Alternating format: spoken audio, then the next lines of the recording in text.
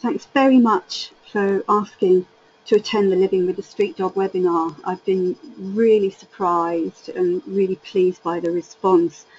And I think part of the reason for that is that so many people now are adopting street dogs or are bringing street dogs over to the UK or to another country, and then are finding that there's certain problems involved with helping the dogs to settle in. In fact, 2 people who were going to be here this evening emailed me and said that they weren't able to come because 2 separate lots of dogs had escaped who'd just been brought into the country, and they were out searching for them. So, you know, there's a number of kind of issues that are involved that it's very important to be aware of with a free-ranging dog. And so what I'll be doing, obviously, with some of the dogs who are brought over, they settle in very well. One particular friend of mine has got a dear little dog who just settled in as soon as she arrived. She came over from Romania. She'd been following people around in the streets, had obviously lived in a home before, was extremely socialised with humans, and was desperately trying to get somebody to take her home with them.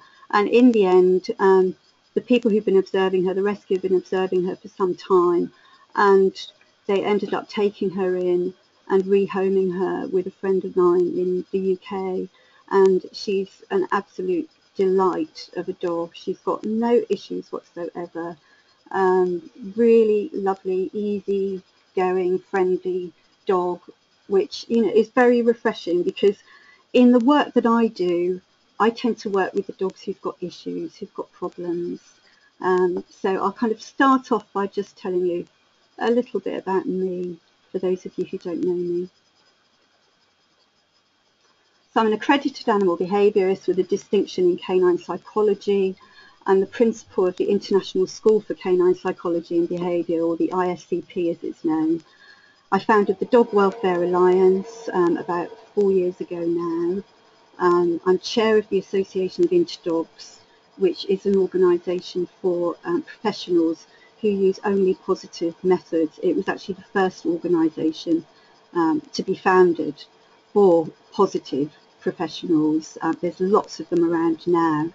I'm the representative for Interdogs on the Animal Behaviour and Training Council, the ABTC, and we're the first non-founder organisation to be accepted, behaviour organisation to be accepted by the ABTC.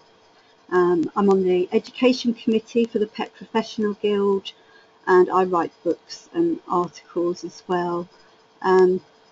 So there's kind of a lot going on in the dog world especially, but I write books about other things too. But my big passion, I would say, is dogs and working with dogs, and I specialise in fearful dogs, rescue dogs, and I tend to work and get called in to work with a lot of dogs who have been imported. And I adopted a street dog, well, feral dog myself, back in 2013, called Charlie. And here he is. So this is Charlie. Charlie is the boy at the back, with Lenny in the foreground. Both of them were captured at the same time in Romania. We don't know everything about his background. We do know from information that I've had from the rescue in Romania that they've been tracking Charlie for about 20 months before he was caught. When he was photographed here, it was from a distance and zoomed in, and he had both his eyes working fully there. When he was caught 20 months later, one of his eyes was very, very badly damaged and had to be removed. And then he was sent over to England, and I fostered him, and I ended up adopting him a couple of weeks later. He came over through Blind Dog Rescue, who funded his eye surgery and his neutering and everything. Lenny was also brought over and is doing very well now in a home. You can see with the body language of the dogs, Lenny is more confident. He's at the front. He had some aggression issues when he was first adopted, but has settled down. It's taken him a while, but he's settled down really, really well now. Charlie in the background, you can see how scared he is. he's got the typical feral dog facing something unfamiliar, posture with very lowered body, aeroplane ears, raised paw. You can just see everything about him is saying, actually, I'm really nervous about you. So this was Charlie when he was pretty young. We don't really know how old he was when he was brought to me. On his passport it said he was about 19 months, but in fact that photo was taken around the time of the birth date on his passport, so that was about 20 months beforehand. So, you know, we think he was at least 3 or so, probably 3 to 4. This was his captor, which pretty unusual. Sorry about the interference. I'm just trying to find the microphone on. Charlie being caught. Unusually, he didn't resist. He didn't show any signs of aggression, and he literally just flattened to the ground. It turned out that that was Charlie's classic response when he was scared. During the first 6 months especially, if anything made him frightened, if anybody approached him, he would flatten to the ground. And so it was actually quite easy to catch him, where very often the captures of the street dog and feral dogs are absolutely horrendous, very traumatic for them. Very often they react aggressively, and it's no wonder because they're utterly terrified. So Charlie just flattened to the floor, and it was pretty simple with him, but you can see the damage to his left eye in this photo. And Charlie at the vets in Romania waiting to have his eye removed. Absolutely terrified. Everything in his body is just screaming, please get away from me. You can see he's got a direct stare, which is quite unusual, and it was something that I found was very peculiar to Charlie, that however frightened he was, whatever situation he was in, he always made eye contact, usually a very hard stare. And then later on, as he blossomed with us, as he learnt to relax and cope with life in a home, then you would get the soft gaze. It was absolutely lovely the first time I saw this, that he was utterly terrified at this point.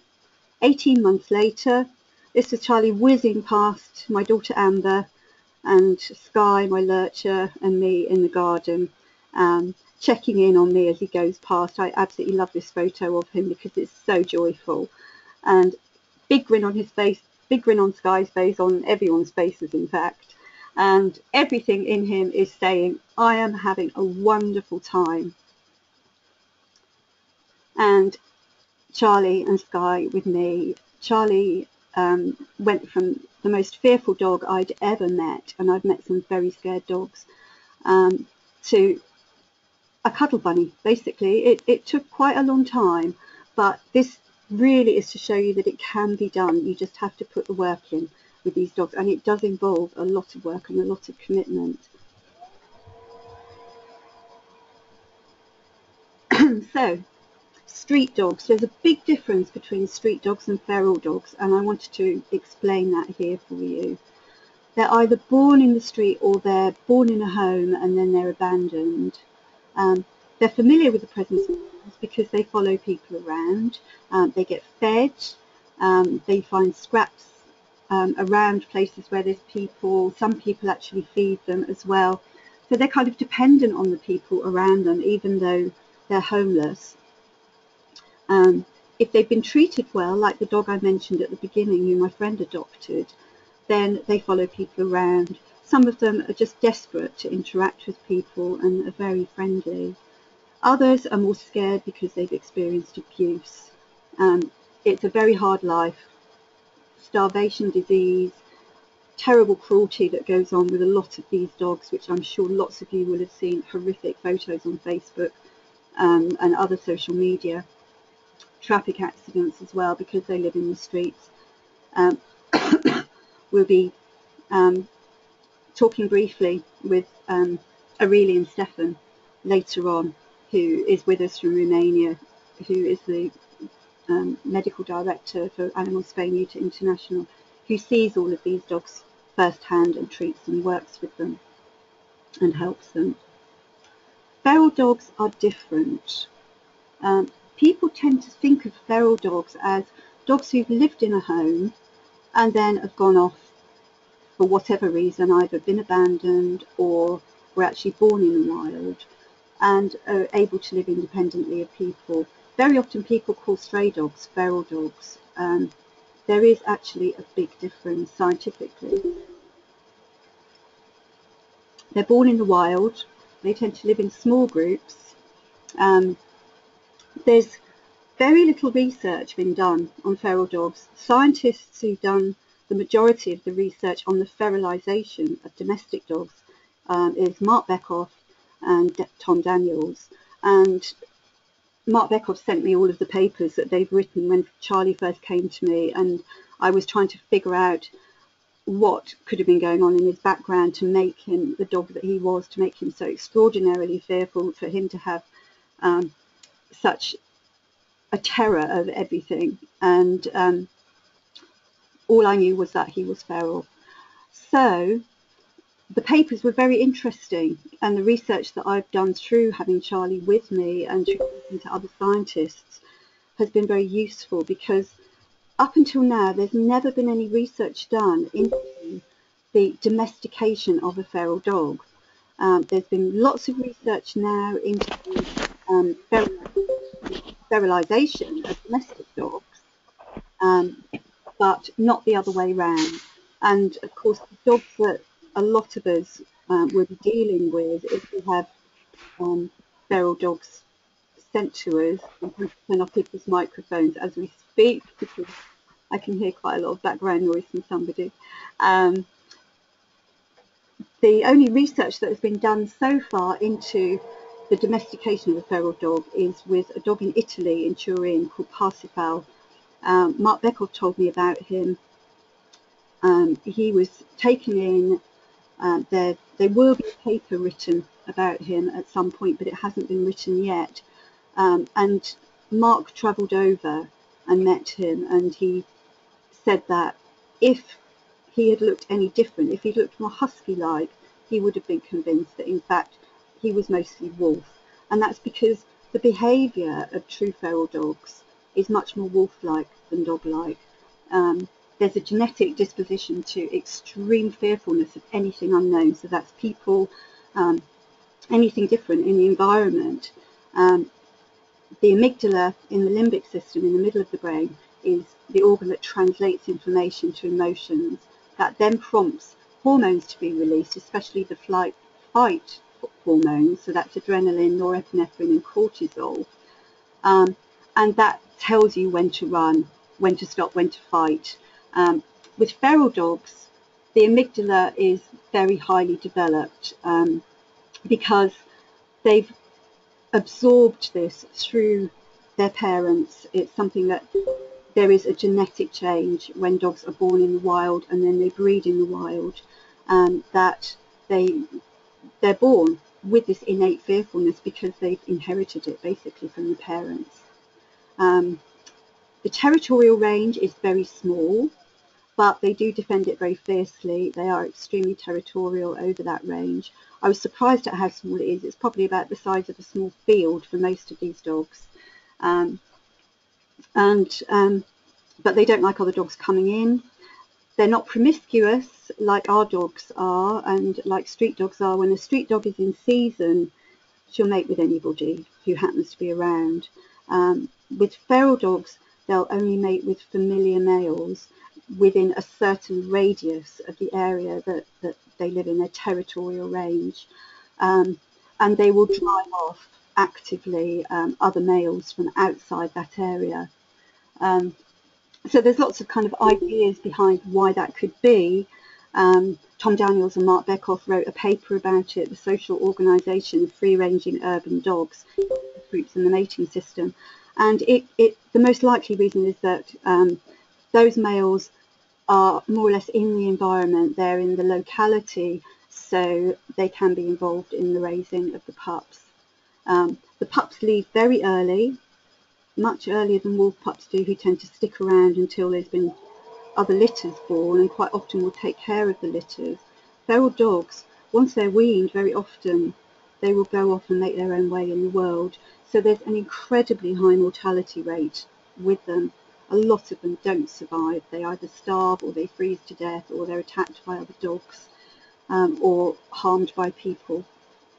They find it very difficult to adjust to captivity because of the extreme fearfulness. It's not like a fear that has come through having a bad experience and then you can gradually desensitize the dog, counter condition, so that he learns to cope. This is an inborn quality that they have. They are extremely fearful. A lot of the dogs don't survive the harsh winters, the street dogs and the feral dogs. It's absolutely heartbreaking to see all the photos of these dogs covered in snow. Capture is horrific for most of them. Extreme cruelty. The catch poles, well, you can see with the heartbreaking photo here, the dogs are just dragged along. They're half strangled. Very often they're fighting. That poor dog can't get away at all. It can't fight at all. So very often the dogs are phobic about collars and leads. A lot of the dogs are phobic about men, don't like being handled, don't like their heads and necks being touched, and it's totally understandable why this is. So please bear that in mind with any dogs who are coming to you, to be extremely careful around the neck area. Luckily, some dogs are caught more compassionately by rescuers, or like Charlie, my dog, they will flatten to the ground in fear. They'll be paralysed literally with fear, so that they at least don't endure immense pain. And life in a public shelter. There's a lot of dogs in one place. In some shelters there's hundreds of dogs. Lots of competition for food. There isn't always much food available. Quite often there'll be a week between meals with some of the dogs, depending on which shelter it is. A lot of fundraising is done by the rescue people in order to find the money for food for the dogs. There is competition over food, over space. Fights can be to the death because they can't escape each other. They've been living free, and suddenly they're in this captive environment. They're caged. They can't get away. There's more likelihood of disease spreading, and of course there aren't the funds for enough vet care for all of these dogs. So if there is a medical problem that is infectious, then it's very likely to spread. It's very hard to make assessments of whether a dog is dog friendly, person friendly, child friendly. Very few rescues can do cat testing because there just aren't the resources. There aren't the people available to do it. It's the wrong environment. Very often there's no handling in large shelters. I've known of several cases where dogs I've worked with, in one particular instance, the adopter had been told that the dog was a very nervous female who was absolutely lovely but tended to be rather nervous and didn't want to be touched, but was going to be fine once she was in a home. In fact, when the dog arrived, it turned out that he was male, because the people at the shelter hadn't been able to get close enough to the dog to discover what sex he was, and he was utterly terrified. So there isn't much done in the way of assessment. It's just impossible.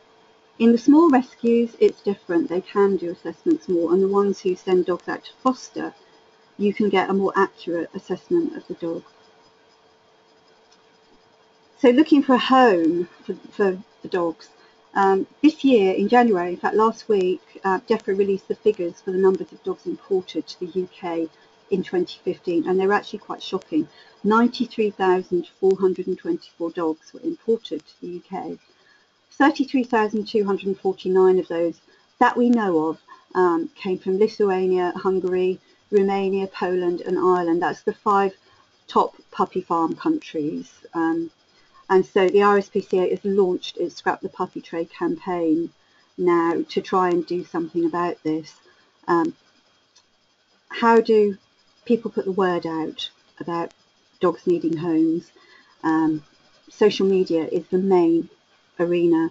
UK and USA rescues, overseas rescues, independent rescuers who just happen to have a Facebook page and take in a few dogs will post on social media. People will cross-post, and then somebody will see one of the photos and say, I've fallen in love with that dog, I really want that dog. In an ideal world, we would have liaising going on with overseas rescues and rescues in the country where the dogs are being imported to. So that is in an ideal world. It doesn't always happen. Some of the dogs are just sent over from Romania or Lithuania, whichever country, Bulgaria as well. They'll be sent over, just shipped by the person who has taken in the dog through a transport company to the person who is adopting the dog. So it's very important to liaise with official rescues, vital, because if you don't, there's no rescue backup. And if anything goes wrong with the dog once he's adopted, then you're really stuck because there's nowhere to take the dog. The rescue isn't able to help because they're in another country, and very often what happens, sadly, is that other rescues in the UK get involved. People will go to them and relinquish the dog if it's not working out. But really, ideally, if a dog is being brought over, we need rescue backup from a rescue who is based in the country that the dog is coming to, so that if any support is needed, this can be given on the spot. If the person needs advice or whether they need the dog to be moved temporarily, it doesn't have to be because the dog is having major issues. It can be a situation like illness in the family. There can be a number of reasons why dogs need to be moved, but very often with the dogs who've come over that haven't come through a proper rescue, as I call it, a rescue who's based here as well, excuse me, coughing, then the problem is that if anything goes wrong, no help's available. You're really stuck. So the thing to look for if you're thinking about adopting, and I know that at least one person who's here hasn't yet adopted a Romanian dog or an overseas dog, but is considering it. Excuse me. Find out as much information as possible, first of all. So, whereabouts is the dog? Where is the rescue that's holding the dog? Are there contact details? Is there any charity status? Is there evidence of money that's sent over being used in the way that it's said to be being used? Is there feedback from adopters from those people as well? It's very important to find out as much as you can so that you don't end up in a sticky situation with a dog that maybe is a different gender to the one you think, who is much more scared than you expected, who in fact is feral rather than a stray or a street dog, and is going to need years and years of support. He's a little shy. I put lost in translation here on the presentation because he's a little shy in some rescues overseas. Doesn't mean the same as he's a little shy does in the UK or the USA. It tends to mean this dog is absolutely terrified and nobody can get near him at all, and he's going to need an awful lot of help. So this is something to be aware of. You know, that phrase always strikes terror into my heart when I hear it, because I just know that that dog is going to have enormous fear issues and is going to need an awful lot of help. And I just hope that the person who has taken him in or her in is going to be willing to commit themselves to a massive life change for probably quite some time while the dog gets the help he or she needs. Then preparation for homing. So all the dogs who are imported have their vaccinations, the rabies, parvo, distemper, lepto, infectious canine hepatitis. Some also have the kennel cough vaccine. With the rabies vaccine, they have to wait 3 weeks before being transported to the UK, and 30 days for the US. So the minimum age for the rabies vaccination being 3 months, puppies have to be at least 4 months old before they're brought over. In fact, very often they are much, much younger than that. The puppies who are sent over from puppy farms are tiny and haven't been vaccinated, which is an enormous risk to the other dogs, and not just dogs, but cats, wildlife, humans as well, if one did test positive for rabies. So that is a worrying situation that I wrote about for Dogs Today magazine last year before last, I think it was. They'd be spayed and neutered unless they're tiny and microchipped. They should have a health check and an assessment before they come over, and they have to have a tapeworm treatment 1 to 5 days before they travel. And transportation and arrival. Generally, dogs come in crates in a large van. There's quite often up to 30 dogs in one van. Bear in mind the dogs have never been in a car or a van before. They've probably never been in a vehicle, so it's very stressful for them. With the dogs who are packed 30 in a van, then the crates will be stacked, so the dogs don't have any opportunity to be taken out to toilet. Very often they're travel sick. It's a kind of very horrendous experience for them to go through.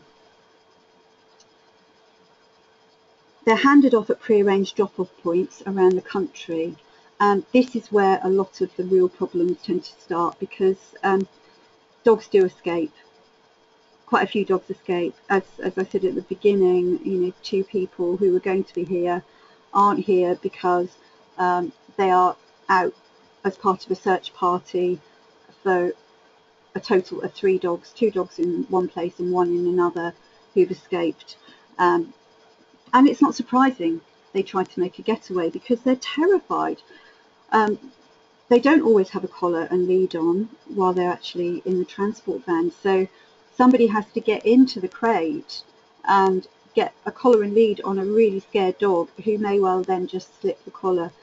Harness is much, much better because it means that they're harder to get out of. It gives you more control of the dog. You can hold on to the back of the harness rather than having your hand near the dog's mouth and face, where it's going to be even more scary for the dog, and if the dog's terrified, you're more likely to get bitten.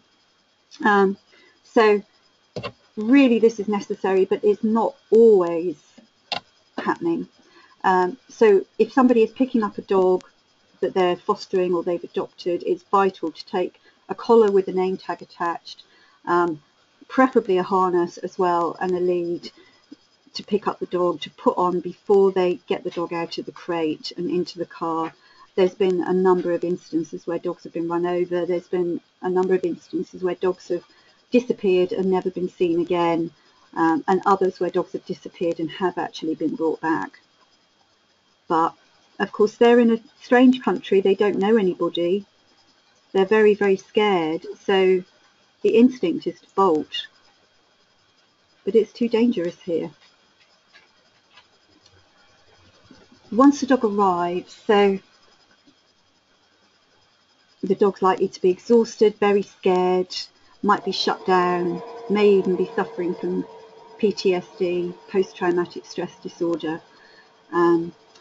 So it's a good idea to have everything set up before you bring the dog home. So set up a quiet area in the house where your dog will be left alone to just rest undisturbed. Set up a bed, water, food in that area. Collect the dog, making sure that everything is really secure, and then take the dog into the garden first so that he can pee or poo before you bring him indoors, and make sure there's lots of water available. When dogs are stressed, they pant a lot, and that means they need to drink a lot, and you're likely to find that they will drink an awful lot during the first few days while they're learning to cope with the new environment. So always have lots of water available. That also means, of course, that you need to give them lots of toilet breaks as well, and you may find that if your dog's very scared, you have to carry them into the garden initially. Certainly in the first 24 36 hours, 48 actually, come to think of it, I had to carry Charlie, my feral dog, into the garden because he was too scared to move. He was literally paralysed with fear for the first 36 hours, couldn't move at all, and didn't toilet or anything. It was amazing that he'd never toileted in the house, but I carried him out into the garden, and then he did go, and then he stood there utterly terrified, and I carried him back in again, and did that until he felt safe enough to stand up on his own. Give lots of space. Don't make a fuss of the dog. What tends to happen is that people want to make it up to the dog straight away. They will make a big fuss. They'll want their family to see the dog. They'll be really excited about this new arrival, and it's actually the worst thing that can happen for the dog because he's already terrified and in an unfamiliar environment with people that he doesn't know. And so for somebody to be approaching him, talking to him all the time, wanting to stroke him, wanting to cuddle him, if there's children around as well, it's totally overwhelming. He doesn't know what your intentions are. He may well perceive your intentions as being hostile rather than friendly. So give lots of space and be patient. Make sure there's food and water there. Give toilet breaks as frequently as possible so that the dog learns that the garden is the place to eliminate rather than indoors. Be aware that when dogs are very frightened, they will quite often wet themselves or poo themselves out of fear. So expect toilet accidents if you have a very scared dog, and just clean them up quietly without making any fuss about it. It's not the dog's fault. Wait for the dog to come to you because everything is unfamiliar. If you approach the dog and you're going into his space, especially if you've managed to get him in a nice cozy bed in a corner away from everybody, then you really are encroaching on what will be his new territory, and that's when people tend to get aggressive incidents happening. Wait for the dog to come to you and then make a gentle fuss rather than making a big fuss of him. Discourage visitors for at least the first week. I prefer it if it's 2 weeks, really, because it takes up to 2 weeks for the stress hormones to subside that I mentioned earlier. But even if it's the first week, try to avoid having people round. Give the dog a chance to just settle in and relax and get to know you and find his way around the home. He will be figuring out who is his social group now, who is his new family. And if you've got people coming in and making a big fuss of him, or even coming in and just coming into the environment and not particularly making a fuss of him during that first week or two, then he's going to be confused about who actually lives there as well. So try and have a very quiet first week, 2 weeks if you can possibly manage it, and give those stress hormones a chance to subside. And very importantly, don't expect the new dog to be like the homebred dogs that you know from here. If you haven't adopted or fostered a street dog or a feral dog in the past, then it can be quite a shock to see how much more fearful they are, that of course they haven't got house manners because they haven't lived in a home, and they don't understand anything about living in a home and about being in close proximity to people. Also the fact that they have no choices, they can't escape, they are captive, literally, which is something I'll be talking about in a moment.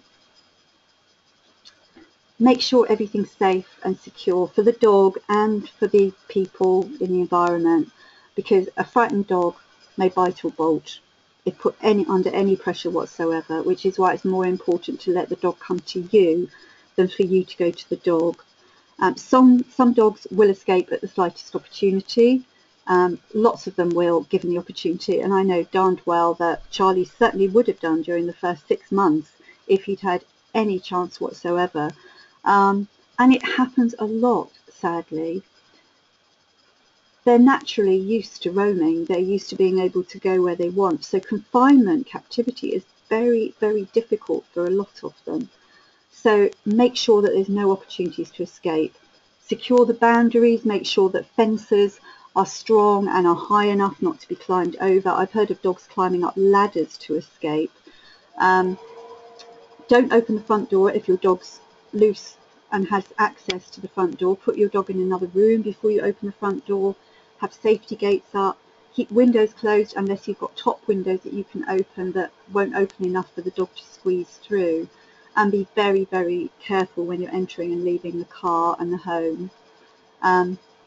If a dog escapes, there's nothing familiar for the dog to return to. That dog is gone, basically, unless somebody manages to catch him or her.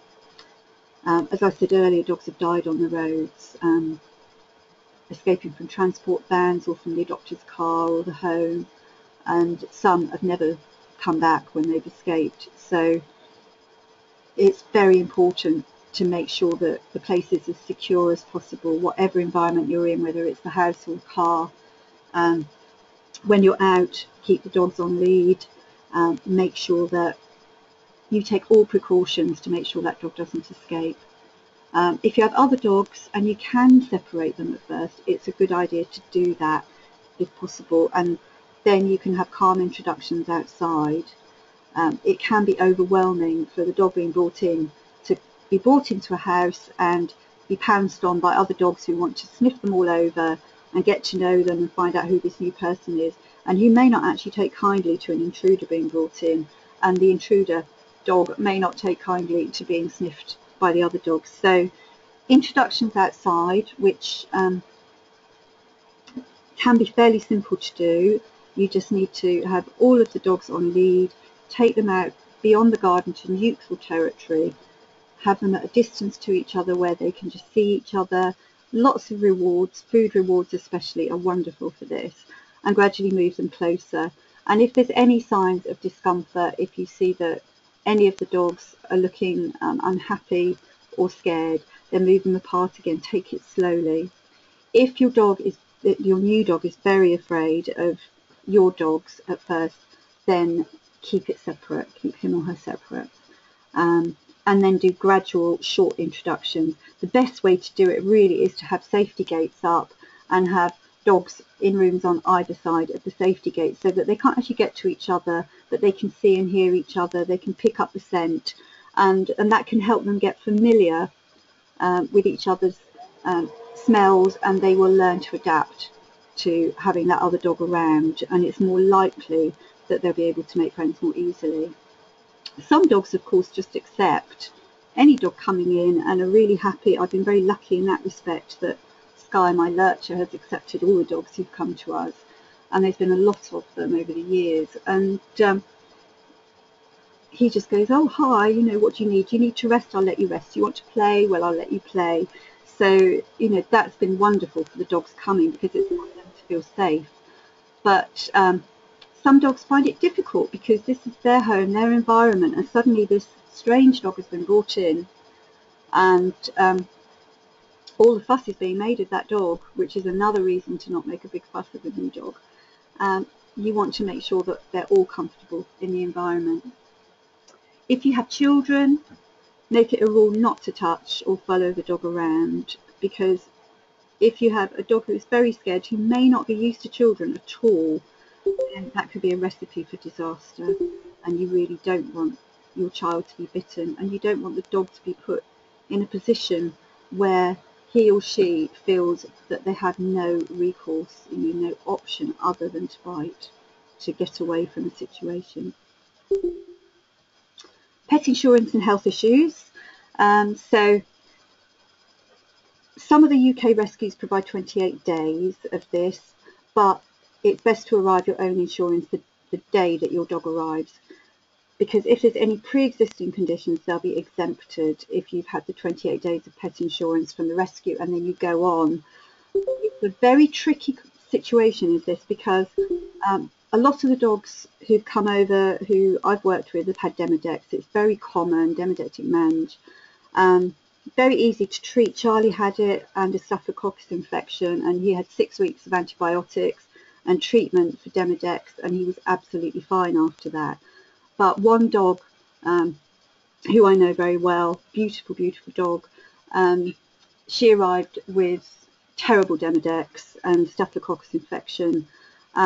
It was classed as a pre-existing condition because she'd arrived with it and she'd already got insurance, but because of the breed of the dog, when she went to actually register the dog and pay for the insurance, this was with Pet Plan, they wouldn't accept insuring the dog. They wouldn't agree to insure the dog because she was a Caucasian Ovchar, a Caucasian Shepherd, and they felt that that was on their banned list of dogs that they would insure. So they ended up in a horrendous situation where they did get insurance with another company, but by then the dog had to be under treatment, and it's been over 2 years now and she's still being treated. It's cost over £4,000 because she hasn't been able to claim on the vet fees.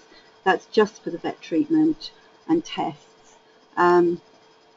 And she spent a lot on complementary therapies as well. So, you know, if it's a very good idea to sort out insurance straight away, but please bear in mind that if your dog has something like Demodex or something very obviously wrong, then this will get classed as a pre-existing condition.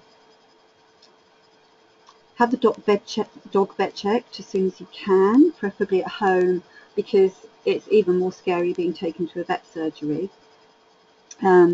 If the vet will come to the home, then at least that environment is becoming familiar.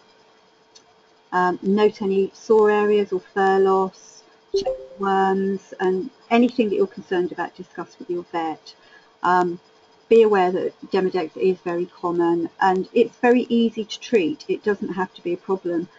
Very often when a dog's immune system is very low, then they'll get Demodex. So it does mean that if you have a dog living with you already, your resident dog has a very low immune system, then they may possibly pick it up. But generally, Demodex you don't need to worry as much about. If the dog's from the Mediterranean, then have checks for leishmaniasis, because it does happen quite often. It's caused by a bite from a sandfly, and they can be very, very sick with it. But if it's diagnosed early enough and it's treated, it's very treatable. It's treatment for life. It's not expensive treatment, but it really makes a difference to the life of the dog.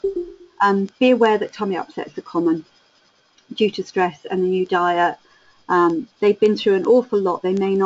Your dog may not want to eat much at first, or they may be starving.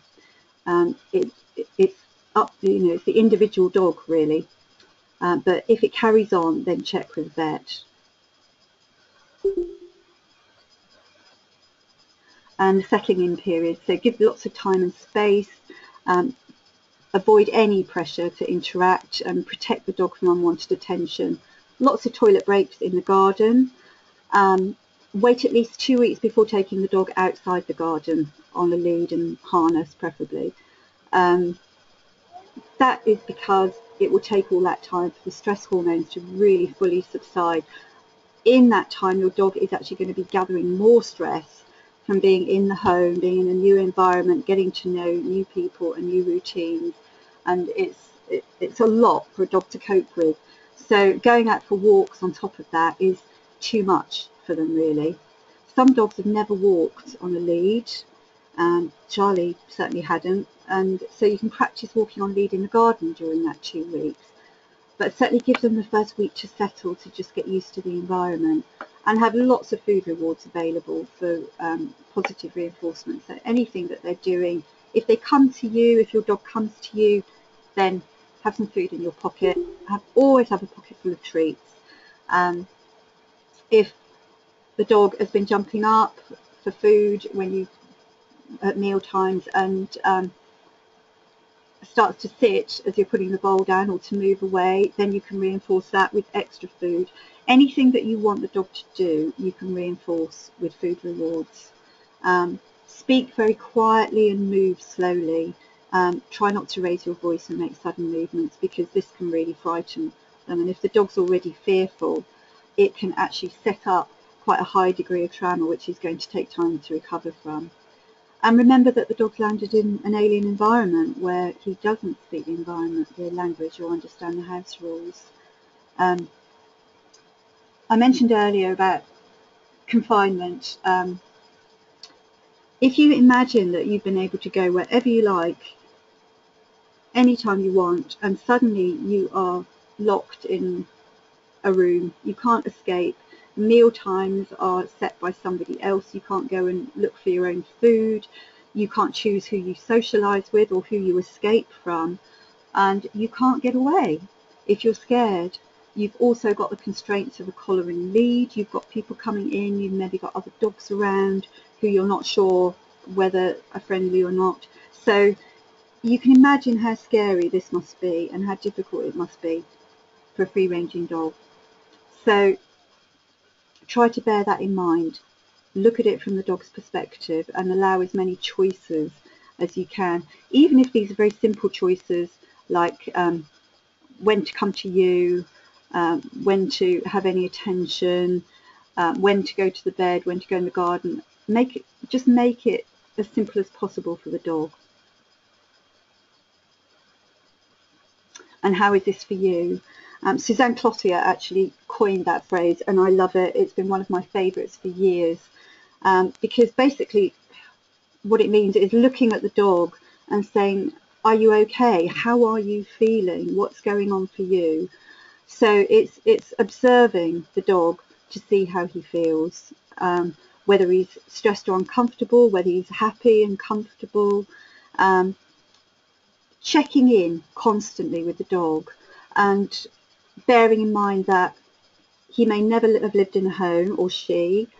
His senses are far more acute than yours are, so the hum of electric wires, household appliances, carpets, wooden floors are going to be really, really noisy for him. They can hear rats squeaking underneath the house, all sorts of things. So bear that in mind. When you switch the TV on, he will never have experienced TV probably, and is going to be really freaked out. In the book I wrote about Charlie, Charlie the dog who came in from the wild, I described his reaction the first time I switched the television on, and I turned the volume really, really low so that it was barely audible for me, and he shot out of the room and then crawled back in on his belly, utterly terrified, positioned himself where he could see it, up on his elbows, and growled at the TV and really wanted to see it off. He didn't understand what it was, and it took him a few days where I just put it on every so often for a little while and then turned it off again, kept the volume really low, and eventually he adjusted to it and he was fine. But you can imagine how alien everything is for them. So the Hoover, the washing machine, tumble dryer, dishwasher, things that we don't even think about and that our dogs aren't bothered by at all. So make allowances,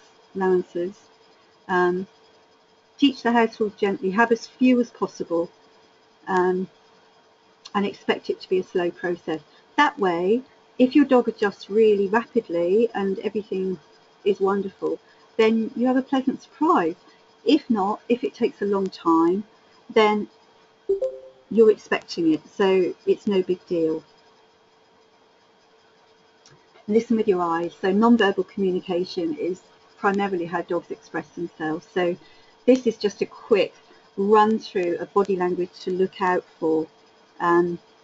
So uncomfortable, stressed, afraid, you're likely to see tucked back ears, low body and tail, closed mouth, lip licking, panting, averted gaze, so looking away, the whites of the eyes visible, the sclera, that's called whale eye, blinking, yawning, a furrowed brow, cringing and rolling over. Those are all markers of a dog who is very uncomfortable and very scared.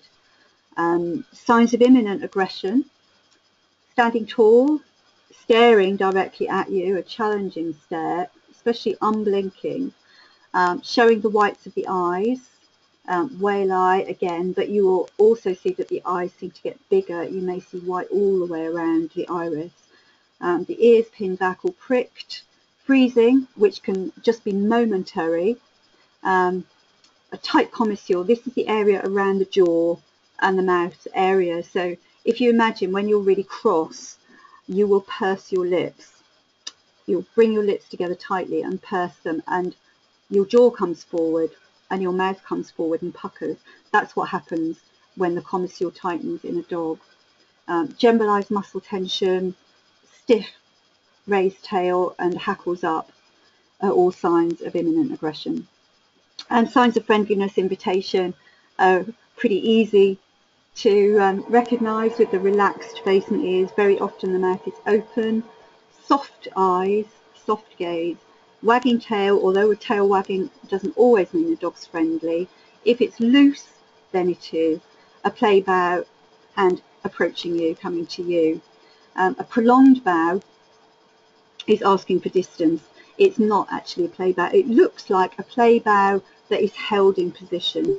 And Charlie did this a lot at first. And it's actually saying, I'm uncomfortable, could you back off, please? And rolling onto the back isn't often an invitation for a tummy rub.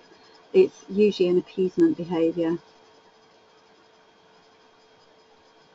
And there's a little picture of Ava with her loose, soft mouth, her soft eyes, very relaxed face, looking happy. This is Charlie, looking very uncomfortable. When I took that photograph of him, I didn't actually see him licking his lip. He was in the garden, and I just aimed the camera at him, and in the moment that it took to press the shutter, he did this massive nose lick, which was saying, I'm really uncomfortable with you pointing that thing at me. I noticed he's staring directly at me as well. He really wasn't keen on that at all. And I didn't even see that until I uploaded the photo afterwards. It can be so fast. I'm very uncomfortable. The two dogs in here I know very well. Beautiful dogs, both of them. The Dalmatian here was really wanting to play, but she was being too pushy, and you can see she's got her paw over this girl's leg, so she's pinning her down. She's got her other paw touching the chest, and you can see this whole backward movement going on. The head is turned away, puckered mouth, that's a tight commissure here, whale eye, you can very clearly see the white of her eye, and her ears are pinned tight back. So she's really not happy about this situation. She's saying, you are really in my space and I don't like this at all. Fortunately, I was there at the time that this was taken, and I called them away, and they came away and they were absolutely fine. Then later on they played again. But at that point it was too much for her to cope with. You expect me to be grateful? Actually, no. You know, it's funny how people quite often do expect a dog to feel gratitude for being brought into a home, but if you think about the life that the dog had before and the life they've got now, they might have comfort, regular meals, as much love as they can possibly absorb, company, an easy life in a sense. It's still a very different life to the life that they've known, and they may not enjoy it at first. Some of them do, but a lot of them take time to adjust. They've been uprooted from everything they've known, and so you may find behaviours like shrinking, bolting away if anybody looks at them, pacing, whining, barking or growling if anybody approaches, creeping on their belly, which is something Charlie did constantly during the first weeks, or snapping if anybody goes near them. So this is your dog saying, I'm really uncomfortable, I'm nervous, I'm scared, and I just need space to learn to cope and adjust. So give him or her time and work on developing trust. And trust is something that really does have to be earned. You can never take trust for granted. So how to earn trust? Help the dog feel safe, basically. Move slowly and speak softly and be predictable. You only need one moment to lose it, just one moment where you do something unpredictable, or you shout. Maybe if someone has called you from another room and you shout to call back to them and the dog isn't expecting it, then they can feel the target. So we'll be scared all over again, and will then end up fearing you. So you've got to start over again if that happens. I know with Charlie it was a big deal, because he was so fearful that if the phone rang or if anybody came to the door and I moved quickly, then he would bolt. He'd just totally freak out. He'd bolt off thinking that something was going to happen to him, and then he'd crawl back on his belly during the first few months, and it was really distressing to see. So it meant that I had to completely change my lifestyle. I had to ignore the phone. If I wasn't near the door, I had to either hope that people would wait or just not answer it rather than run, and take everything very slowly to make sure that he felt safe at all times. And it paid off. It paid off beautifully, because he did learn to trust me. But there's always that element that you just need to do one thing out of character or make a big noise or something like that, and it can really frighten the dog, and you have to start over. So listen and see what helps the dog feel comfortable. Be very generous with praise and rewards. Don't ever speak harshly or tell the dog off. Don't shout. Don't use aversive methods, which is methods that cause pain and discomfort to the dog, whether that's physical or psychological. And protect the dog from unwanted attention from other people.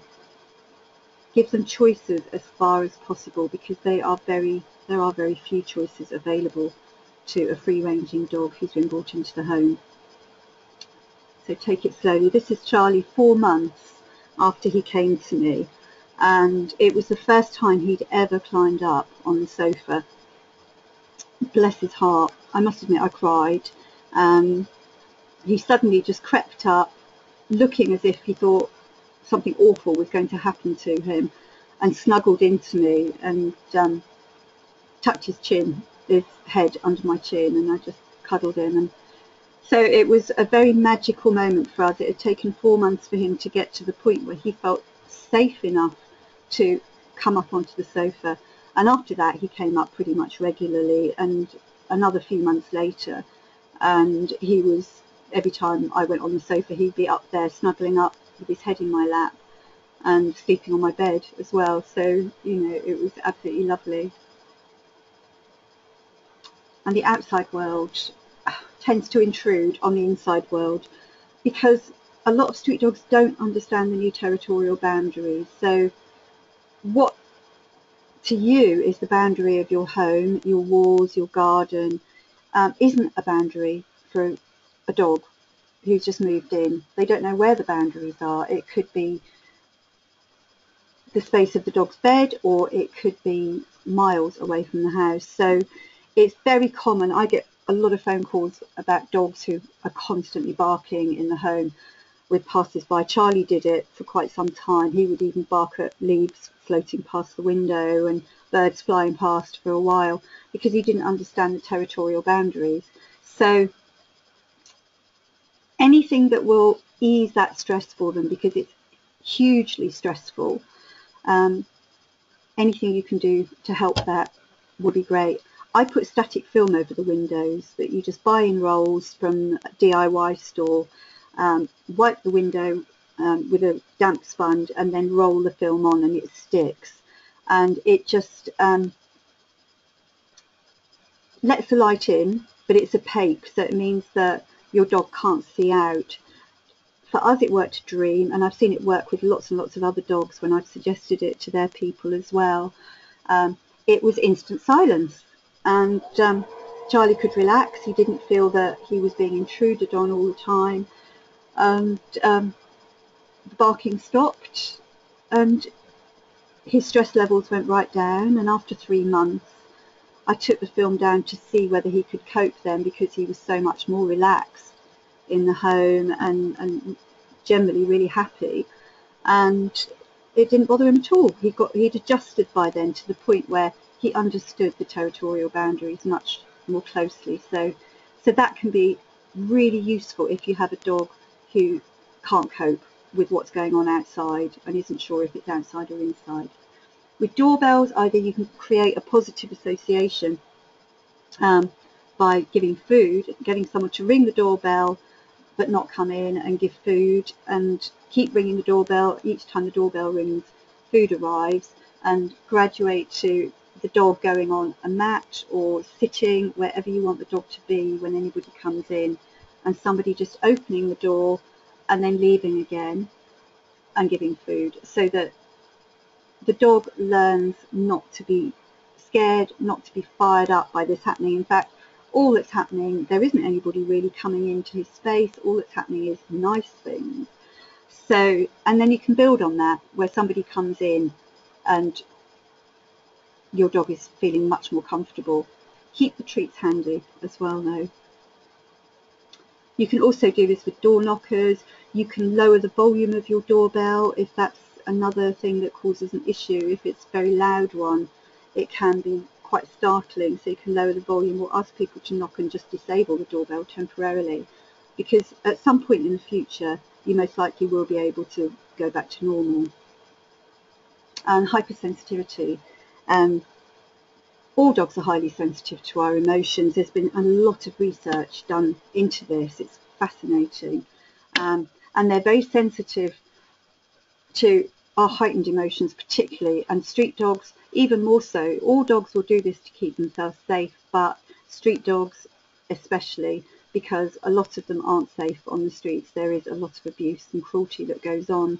So they need to understand whether someone is going to be friendly and give them food or a pat, or whether they're going to kick them or worse. Dogs are the only animals other than humans who use what's called left gaze bias, which is where when a person is facing the dog, if you're facing your dog will look to the right of your face in order to decipher your emotions, because will look to the left, sorry, to decipher the emotions that are showing on the right side of your face. So it's very interesting. There's been some new research just done into this, as well as the research by Dr. Gunn Grow and Dr. Kirsten Meitz and Professor Daniel Mills. So it is quite fascinating. But it's interesting that dogs instinctively know to look to on the right side of our faces to see what we're feeling in order to keep themselves safe. Some dogs are very sweet and sympathetic if there's any sign of emotional weakness. Other dogs aren't and will actually respond aggressively. There could be a number of reasons for this, but it could be partly that when they're on the streets, or for feral dogs when they're living wild, then any member of the group who's weak actually could be a threat to the entire group, and so they will drive them off very often. So it depends. Some dogs will be very sweet and come and cuddle you and lick your face if you're crying. Other dogs won't, and I've seen both sides of this. So it is quite unnerving if you're feeling upset and the dog is suddenly acting aggressively towards you because of this. So you may need to monitor your emotional and physical states very closely and check these against your dog's behaviour. So if you've noticed that your dog is more reactive when there's a lot of emotion going on in the room, then you can take steps to calm things down in the environment as much as possible. Fear issues are very common and not really surprising because of the huge transition that your dog's going through. So just be aware of this, be aware of the change. Gentle reassurance can help. There's been a school of thought for a long time that you shouldn't pay any attention to a dog when they're scared, that you should ignore them completely or even move away from them, because you could reinforce that fear. In fact, what's been discovered has been that it's not like that at all. Gentle reassurance is good. If you make a big fuss of a dog who's scared, then yes, you are going to reinforce that fear. But just a gentle stroke and quietly saying, it's okay, no need to worry, and that will help your dog to relax. Be your dog's champion. It helps your dog feel safe if he can look to you, and if he knows that if he's frightened that you'll be there for him. Use management to keep your dog safe while he learns to trust you. If there's situations that he finds difficult to cope with, like being around other dogs or people coming into the home, then make sure that he has the space that he needs and that he isn't put in a situation where he becomes more fearful, where he's not able to cope. So whatever management strategies you need, you can put in place. That might be, if it's visitors coming into the home, this may be having a child gate up and having your dog in another room so that they can see the visitors, and every so often throwing a nice little tasty something over the child gate so that good things happen when people are around, but the dog isn't being forced to interact with the people. Birch flower remedies can actually be very good. Probably most of you will have heard of rescue remedy, but there's actually 38 remedies, and mimulus, larch and walnut are also very useful for dogs with fear issues. Mimulus is for very specific fear issues, so say it's a fear of men, or a fear of other dogs, something that is a known issue, then mimulus is great. Rescue remedy is good for all shock and trauma and fear. Larch is to help build confidence, so if a dog is very anxious, larch can help. Walnut is something I've asked everybody to give to their rescue dogs when they bring them home, along with rescue remedy, because walnut is for helping to cope with change, and these dogs have had an incredible change in their lives. Other things that can help are zoopharmacognosy, Tellington touch and homeopathy are all fantastic.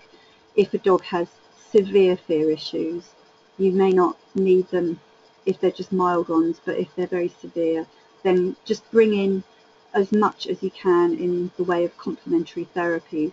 Make sure also, of course, that your dog is well checked over by a vet so that there's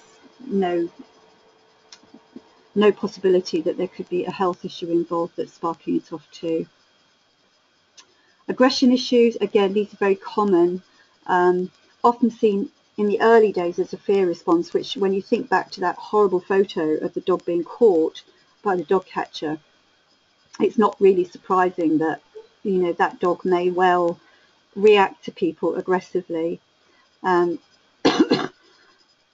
So this does happen in the early days with some dogs, not with all of them.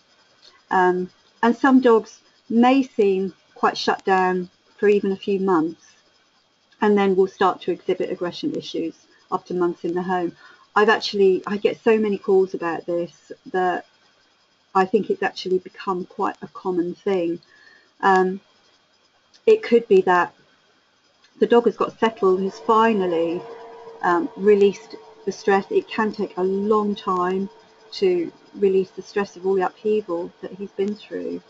And at the point that the dog becomes more confident about the environment, then they may start to get territorial, or they may start to react aggressively towards emotional states in the people around them or towards other dogs in the home.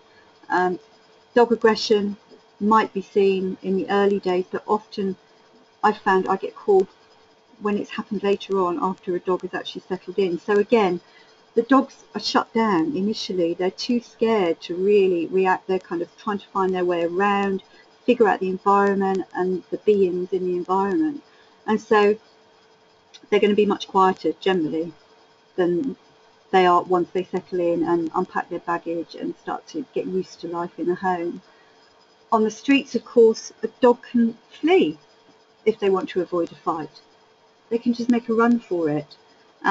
They can't do this in a home or when they're on lead. So it's not surprising that they find it very difficult in that sense. So use a safety gate if you need to keep visitors safe. If the dog is showing aggression towards humans, call in a force-free behaviourist who's qualified.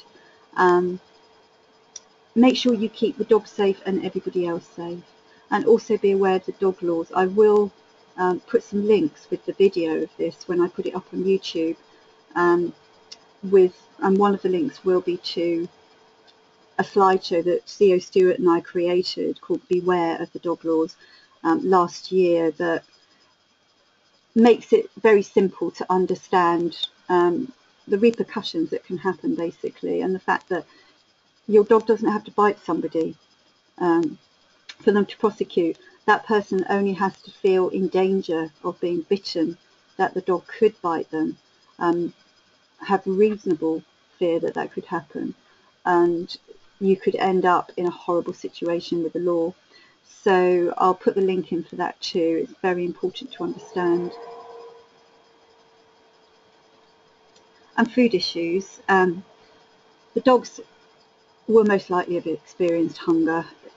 It's more likely than anything else that the dog will have gone very hungry in the past. So food is a very precious resource. So give space.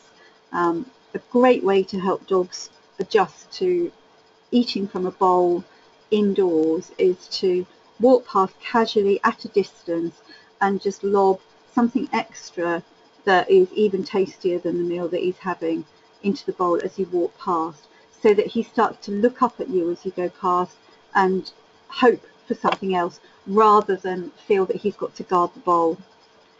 Mugging for food is very common because they don't understand the house rules. It's not just street dogs and feral dogs that will do all of this, of course.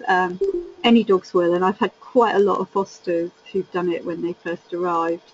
So if a dog won't let you eat, if they're mugging you, then if you've got a table, obviously it's easier to sit up at a table. If you're sitting on the sofa trying to eat a bag of crisps or something and the dog is bothering you and trying to get them off you, and I know in the early days Charlie would actually come and put his paw on my shoulders to try and get my meal. And so one very easy way to do it if you're quite low down is to block with your body and a book. I used to just get a book and hold it up in front of the plate, and I quite like reading anyway when I'm eating, so it was perfect for me. And that way he couldn't actually get over the book. It created this barrier, and if he tried to get around to the side, I would just move sideways a little.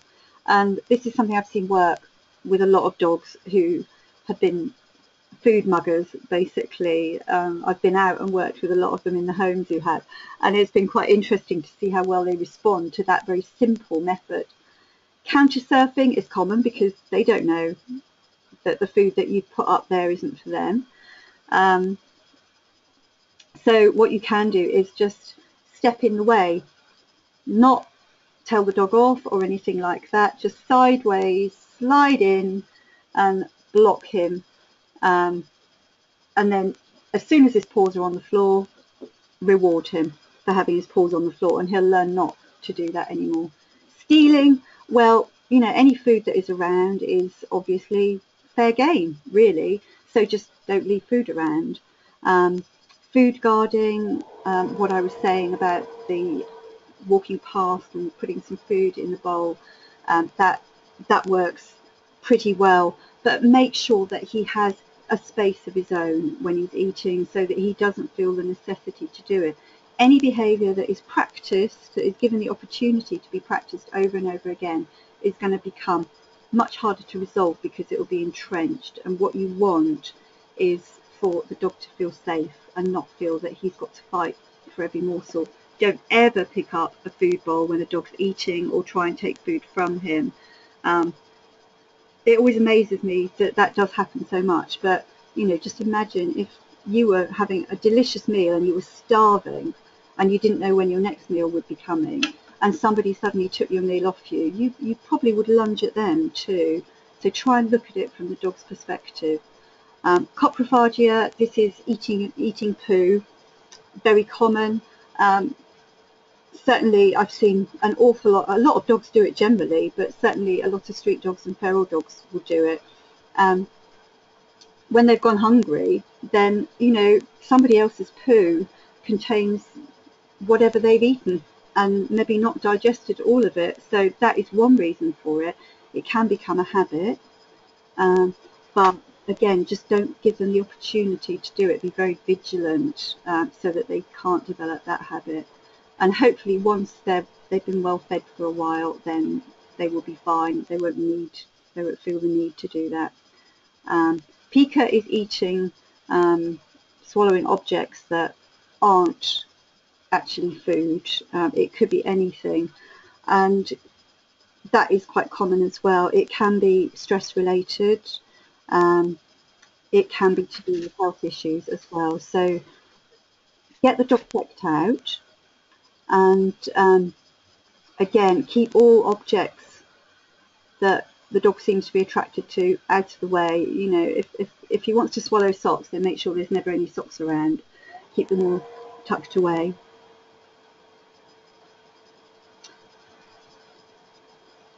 Separation anxiety is pretty common in a lot of dogs. It's probably one of the most common issues other than dog aggression, really. He's probably never been on his own before. Just think he's been in a group, either on the streets, in a very fluid group of dogs who have come and go, who he's perhaps known some of them, not known others, and just interacted with whoever he's felt like interacting with. So for a dog to come into a home and not only be in a strange environment in prison, but to actually be all by themselves and feel that perhaps nobody will ever return, and that could be the end of them, you know, it's very, very scary for them. So take measures right from the beginning so that you can avoid any separation anxiety.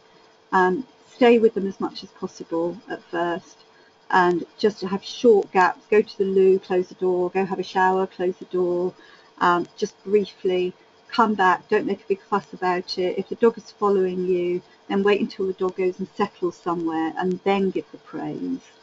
Don't make a big deal about any following around. Change your leaving routine and go through that, leave and then come straight back in again and do something else, so that you're not actually leaving the house, so that they become desensitized to that routine and don't get anxious at the first signs of you picking up your keys or your mobile phone. Through a Dog's Ear CD is fantastic. That can help a lot. There's also apps now. I haven't got it. I really would like to see it. I haven't seen it personally yet, but there is one where you can tune in. You can actually speak to your dog. You can see the dog, so they can hear your voice. So that's something to look into with a dog that gets very anxious too. Leaving the radio on can help, as long as it's not going to be something that's very noisy. Have it on very quietly. And Pet Remedy diffuser and spray is really good for helping dogs to feel calmer. Also Butch Flower remedies. So Chicory is for over-dependence. Heather is for what I call the Velcro dog, a dog who sticks to you all the time and is also very vocal. Dogs who bark and whine a lot and are always by your side are kind of the Heather type. And Honeysuckle is when they pine when you leave. So that's something to bear in mind as well. And the great or not so great outdoors. So your dog's been used to going where he or she wishes. They don't let them off lead initially until you are absolutely certain that the recall is perfect or as near perfect as it can be. Use a long line. Extendable leads cause an awful lot of damage. They don't always work. If the ratchet doesn't hold, the dog can just shoot off. You can get very badly cut on them. Other dogs can get badly cut and they can get tangled if there's another dog involved. So I tend to prefer that people don't use those. But a long line is great because the dog has got a sense of freedom, especially if it's a minimum 30-foot line. They can wander about, they can have a good sniff. You can use that for teaching recall and know that your dog isn't going to just disappear over the horizon. Unwanted attention from other dogs and people is horrendous to cope with. If you just imagine that you were feeling quite anxious to start with and all of a sudden all these strangers converge on you and started patting you on the head and pushing at you, you'd feel pretty upset yourself. So that is not fun for dogs very often, especially when they can't escape. So it's good to protect them. Step in and say, please don't bother my dog, or please can you call your dog away, so that they feel protected. Hypervigilance is very common. It's where the dog is on alert, on red alert all of the time, is really tense, is looking around, is poised to flee at the slightest thing. So one way you can help them is to try everything you can to make them feel more secure, which would start in the home before you even go out for a walk. And teach your dog to focus on you. So whether it's treats or a toy, have something that your dog really likes with you, so that you can get them to focus on you rather than what's going on around you. And that makes it much easier for them to relax. And at first, use the same area for walks so that there is some sense of familiarity built up for the dog before you start expanding the horizons. The prey drive is very strong in feral dogs and dogs who've been used for hunting in the past. And I know that this is something that a lot of people have come to me about. It can be directed at smaller dogs and cats. So work on redirecting that as much as possible, because the point is, once the prey drive really kicks in, if your dog sees a squirrel or a rabbit or a rat or something in the distance, or even a small dog, and the prey drive really kicks in, then he's not going to hear you. He'll just be off like a shot. He won't even be aware of your presence by then, because his instincts are too strong. So be aware of everything that's going on in the environment. Don't have your dog off lead. If there's any possibility that something could spark off the prey drive, use a lovely long line instead, and find a secure space for off-lead walks and runs. Redirect it. You can use a fluffy toy, which will be far more rewarding for a dog who has got a high prey drive. So as soon as you see the slightest signs of anything going on that your dog may react to, then get the fluffy toy out, get their attention on you and on playing, so that he's working with his instincts but safely, rather than going off to do something else. And when visitors arrive, dogs can be very scared when new people come in. Some dogs love visitors and are friendly to everybody, but very often dogs find it quite scary in the early days. So ask visitors not to go over to the dog, not to stroke him or look at him or speak to him. Give him space, and give him the choice. If he wants to go and say hello, then he can. And that way he's much more likely to feel comfortable around people and to want to go and say hello. It can help to give visitors some treats as they come in, and ask them to throw these further away. So if the dog is 2 feet away as the visitors come through the door, then ask the visitors to throw the treats 4 feet away, so that the dog has to retreat. I used this with Charlie when he was very scared at first of people coming. I'd just give people treats as they came in and say, can you throw them into the kitchen, which was behind him, because they couldn't come into the living room because he would be blocking the area to the living room, but too scared to come forward and not know what to do with himself. And so he would freeze. So they would throw treats over him into the kitchen, and he would go rushing off to get those. I could get everybody into the living room, and then he would come through when he felt comfortable about it. And after a short while, he'd come up and just sit and give paws to people and make a big fuss of them. And he started to absolutely love having visitors coming and being first to greet them at the door after a while. So, you know, it's a very simple method, but it does work. So that gives the dog a chance to gain distance and have rules. I had the Charlie rules, as I called it, which was don't look at him when you come in, make a fuss of Sky, my lurcher, don't look at Charlie, don't speak to him, don't give him any attention whatsoever. Just go and sit down, play with Sky, let Charlie choose to come into the room when he's ready, and let him come to you if he wants to. And it worked really well. As I said, he became a very sociable dog. So it is a matter of time. And meeting other dogs is difficult for street dogs and feral dogs when they've been on lead, and they're having no choices. Dogs can come over to them and they can't escape. So this is where you're likely to get either big fear issues of a dog who's trying to hide behind you desperately, or aggression issues where a dog just has got no choice in his own mind other than to attack, to try and create distance between himself and the dog who's so rudely coming into his space. So protect your dog from unwanted attention, watch the body language with introductions, and if you're thinking about taking your dog to training classes, wait until some socialization has been well and truly learned outside the home. You don't want to put your dog into a situation that he's going to find very difficult to cope with. So socialize outside first, and then start training classes if you want to. And expect regressions. A lot of dogs have the equivalent to PTSD, and there can be all sorts of triggers that set this off. So it could be anything as simple as somebody in the family going away on holiday or for a weekend, and there being different people in the home or one less person in the home. It could be somebody not being well, or somebody raising their voice in an argument or just to make a point. So just see if you can figure out what causes the triggers that set off any form of aggression, so that way you can take steps to avoid those happening again. So you're prepared, but it does mean that each time there is a regression, you'll probably need to start again at the beginning and rebuild trust with the dog, because that will have been lost up to a point.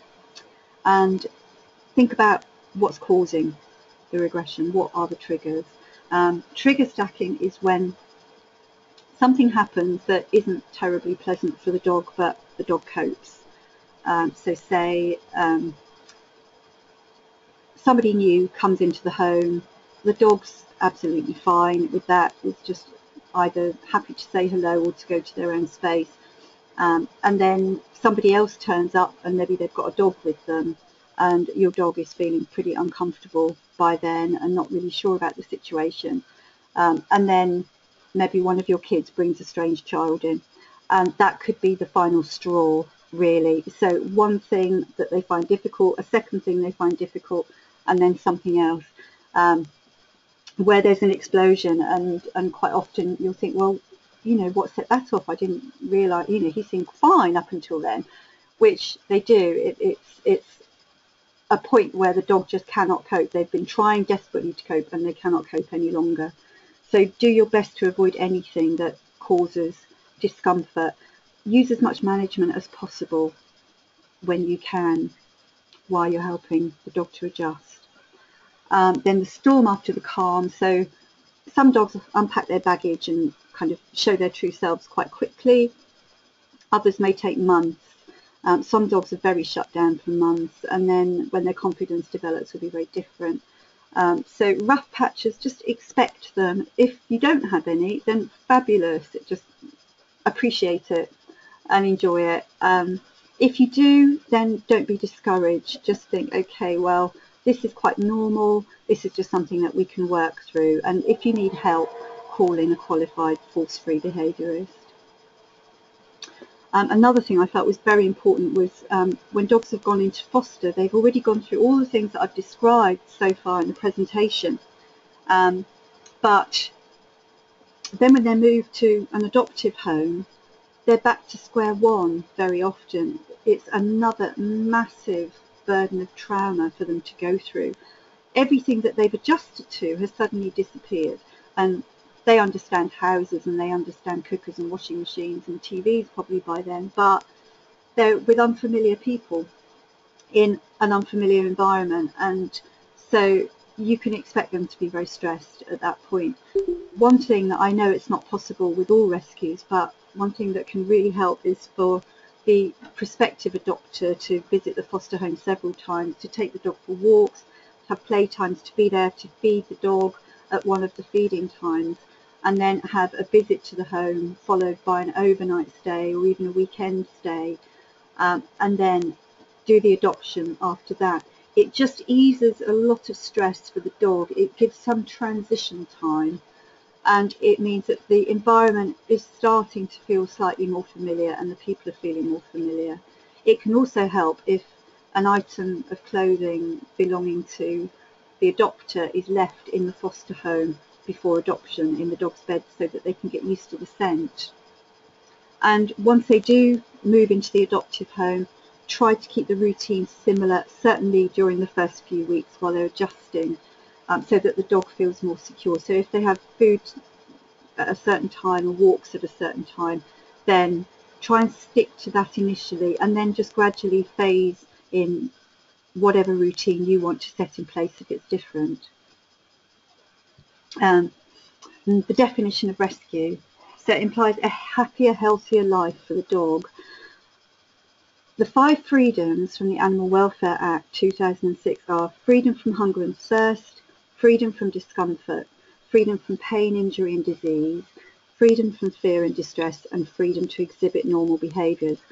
The first 3 are very easy for us to offer to the dogs to actually uphold. The final 2, fear and distress and the freedom to exhibit normal behaviours, is much harder with a street dog and a feral dog because they are transplanted into a completely new world. They will be fearful, they will be distressed. They can't exhibit the normal behaviours of being able to just take off whenever they want to travel where they like, to be around their friends or to be alone. So this is something that can be very difficult. So what other solutions are there with dogs who aren't coping particularly? And some dogs never do adjust well to being in a home. Most of them fortunately do, but need specialised care in some cases. But there are some who really find it very, very difficult. And basically I know several dogs who just live in the home environment, don't really interact with the people and the other dogs in the environment, just go their own way, and live quite a lonely life really. So adoption for dogs who've been assessed as able to cope with home life, obviously. Support organisations such as ASNI. We have the lovely Aurelian Stefan here today, who's the medical director of ASNI. They provide free spay neuter programs in the home country. Trap neuter release for dogs who really wouldn't be able to cope in a home, and this includes some of the true feral dogs who never do adjust well. It's quite a cruel life to keep them in captivity. I know that this is also a difficult one with the TNR in countries where the dogs are likely to undergo cruelty or abuse. It's a very difficult situation and there is no easy answer for it, unfortunately. And raise funds for sanctuaries where dogs who aren't considered homeable could lead happier lives.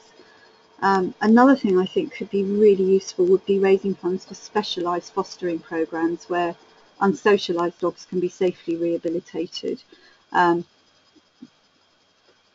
Lots of behaviour work done, and lots of training for the fosterers as well, which would involve fundraising because training isn't cheap.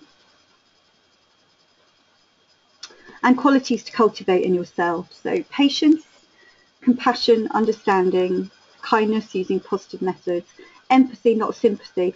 If you're feeling sympathetic and you're thinking about what a terrible life that dog has had in the past and you want to make it up to them, you're not really doing the dog any favours, because that dog isn't thinking about his past, he's thinking about now and what's going on and how he can cope in that moment. So by you being empathic and understanding his feelings and helping him with all the tools at your disposal to cope, then that will do him far more good than sympathy.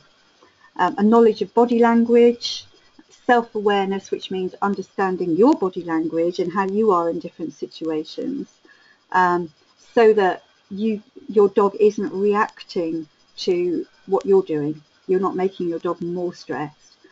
Consistency is vital.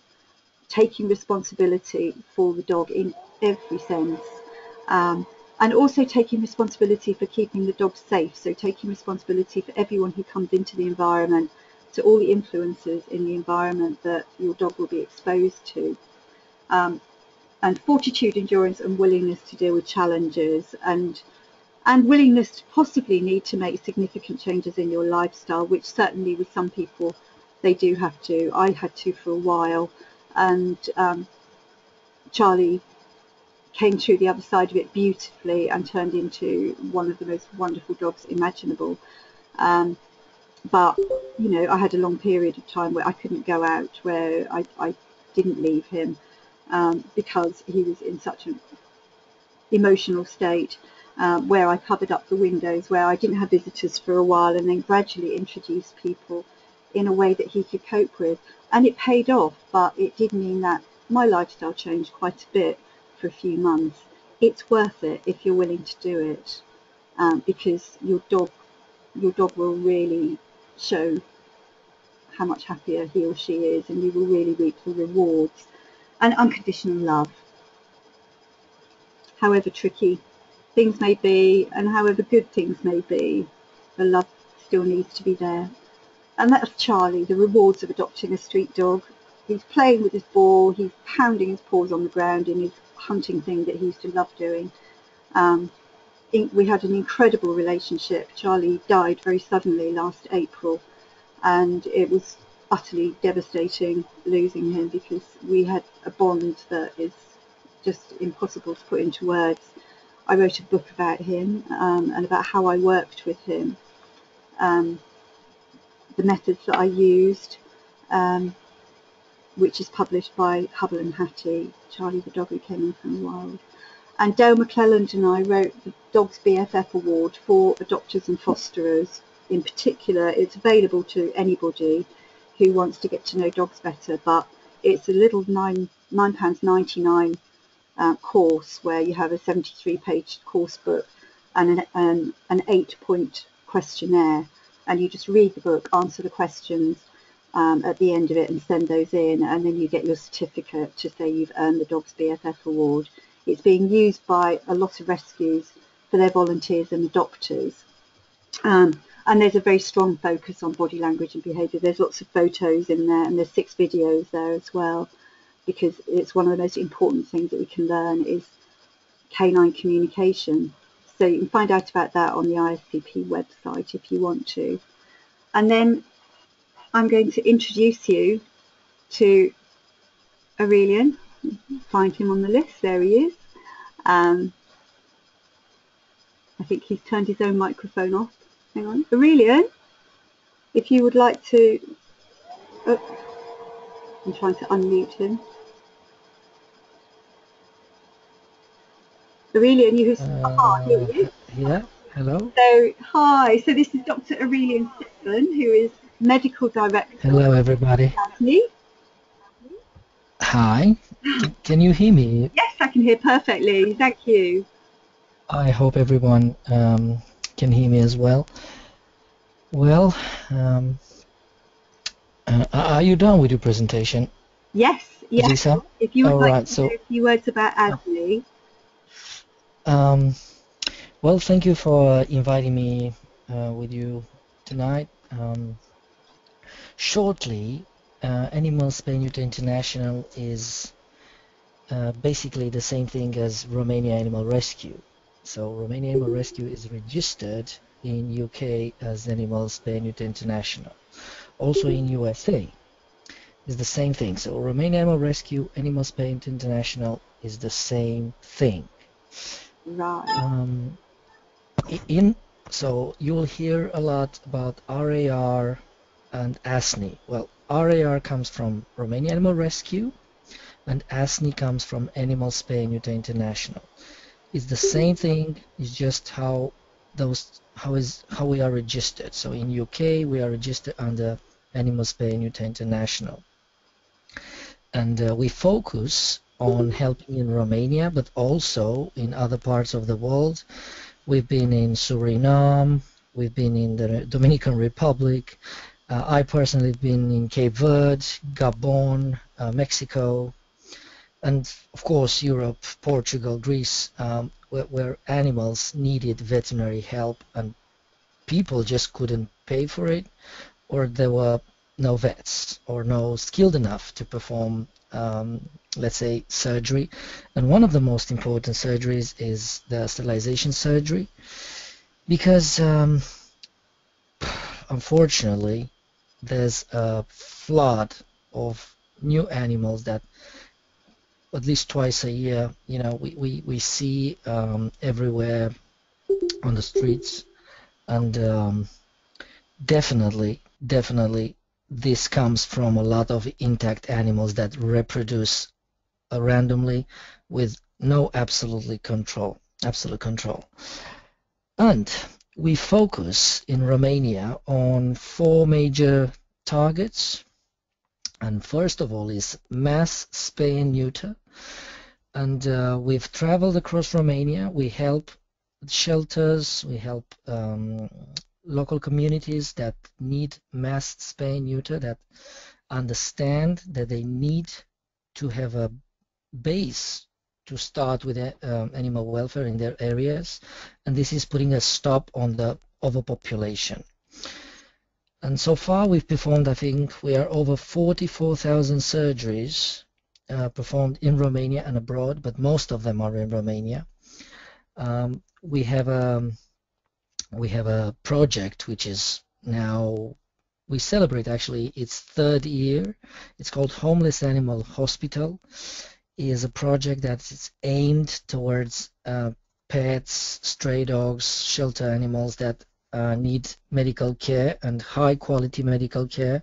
We're talking about bone surgeries, we're talking about tumor removals, we're talking about very complicated stuff that can be performed for free or in subsidized form, depends on the donations we get.